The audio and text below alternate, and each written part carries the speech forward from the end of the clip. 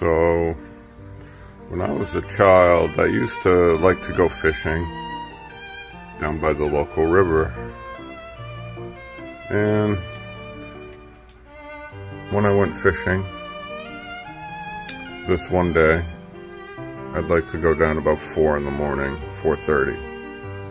Leave by myself, walk through the cow fields, over the fence, go walk the brook for about a quarter of a mile, and then there's a good couple spots up in there. And it's just like a little stream, brook. It's a small river. Well, one day I'm down there and I hear like rocks tumbling and moving probably about 50 yards away, and I'm like, what's around here? Nothing's out here. So then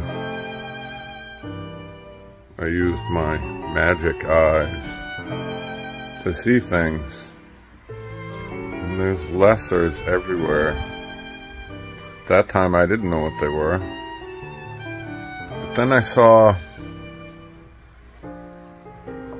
this one particular spot where it had a lot of like quartz and granite and iron in the stones, and they go near it and they just fizzle into nothingness.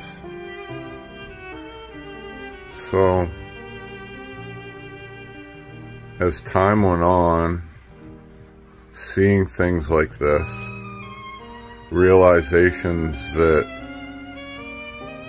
I'm a hunter for a reason, I'm gonna see things like this. So I know how to get rid of things. I'm really good at it.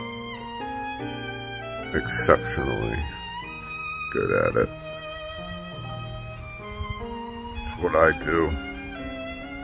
Help the community by hunting, which is hurting it.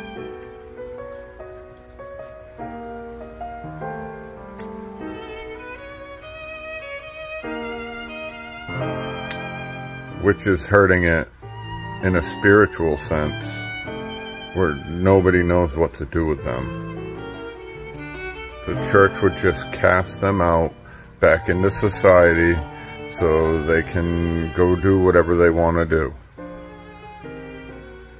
I get rid of them. Completely get rid of them. It's against your 10 commandments. It's your junk anyways. They shouldn't even be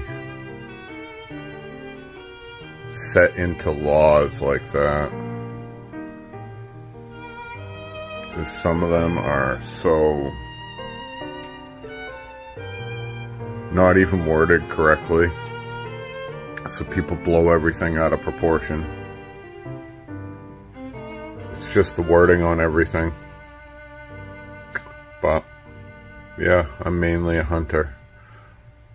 It's because I saw this stuff at an early age when nobody else was around.